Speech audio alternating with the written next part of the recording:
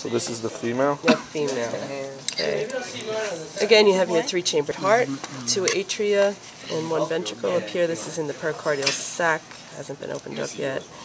That doesn't matter. I'm not going to ask you. Well, here we go.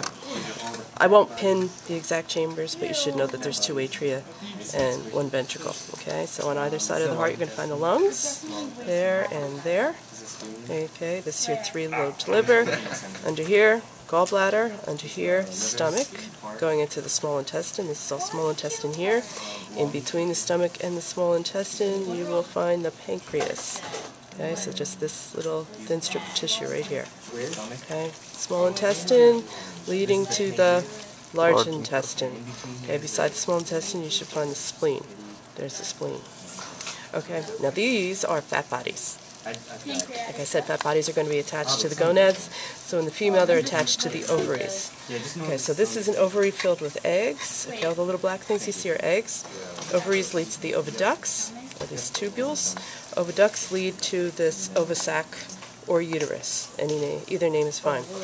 On the other side, you have the same thing. These ovaries are just gigantic and filled with eggs. Again, so it's a gravid ovary. And the fat bodies are attached to the ovaries.